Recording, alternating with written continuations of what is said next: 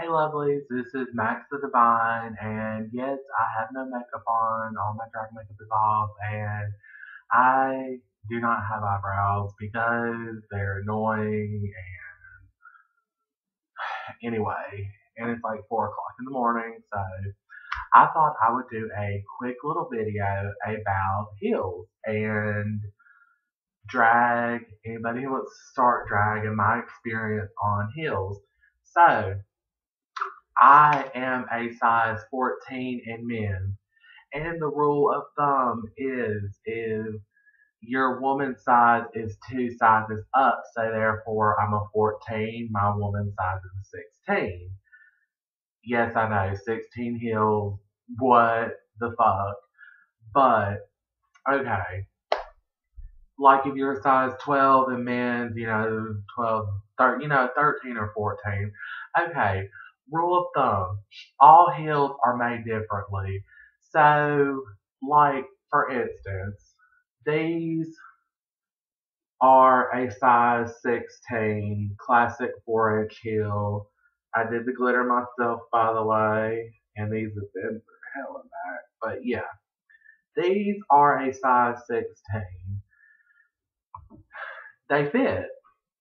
And when you're doing, well, it seems like when I do drag and I have all of my, pantyhose and my stockings on, it actually makes it more snug. So the rule of thumb is like these personally, I did start out with these as in dancing and stuff. But after many painful nights, I suggest that if you want to start out drag, get a heel that is a chunkier heel, or get a dance heel. They make them. You go on websites. And by the way, these shoes, if you are a big footed female like I is, I bought these off of Amazon, and they were like 30 something dollars.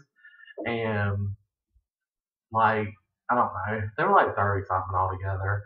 But they were really, and really they've lasted me a long time.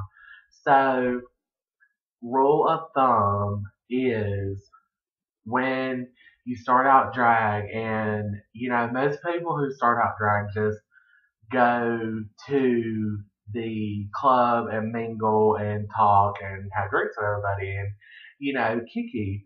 But really, when you start, if you do want to start drag and get to the heart of it, I would suggest getting a thick heel or a wedge type heel or maybe even a 3 inch. Okay. I'm 6'4" and I weigh 300 pounds. Okay. I'm not going to wear over a 4-inch heel. I'm sorry. But I can rock a pair of heels. Weight don't matter. I know how to strut. Sissy that walk, honey. But yes, wedge, dance heel, uh, a tinier heel, stuff like that. And I suggest I don't have them in there now, but get the insoles, the pads. Um, it seems like when I first started wearing heels a lot is really you're supposed to balance, but a lot of people, ooh, dirty. A lot of people basically like tippy toe on them, like they don't really put their weight on the heel itself, which when you're walking in heels is supposed to be like, I don't know how to explain it. You would have to watch a video on YouTube here about how to walk in heels. But yes, if you're first starting out, I would get something with a chunkier heel. And if you're a big footed girl like I am, 15s or 16s. Now, if I want to go low as a 14, I would have to get a slingback heel or a peak toe heel, which a slingback really offers you two more sizes. I don't know. It's like, I know my shoes. So a slingback offers you two more sizes in the front and the back. So a sling toe, and I hate to say this, but if there have been some drag queens that have just, honey, a cliffhanger. If y'all don't know what a cliffhanger is, say this is the heel and their toes be hanging off the cliff. It is, ooh, Raja, RuPaul's Drag Race. Anyway, I don't mean to hate. No tea, no shade, honey. But yes, to wrap it all up, when you're first beginning, get a either a 3-inch heel, a wedge, or a chunkier heel. Now, if you first start out dragging, you can walk in a pair of heels, no problem. Honey, go right ahead. More power to you. I wish I could when I had first done it, but it took me some time. Like, I knew how to walk in them, but not that good.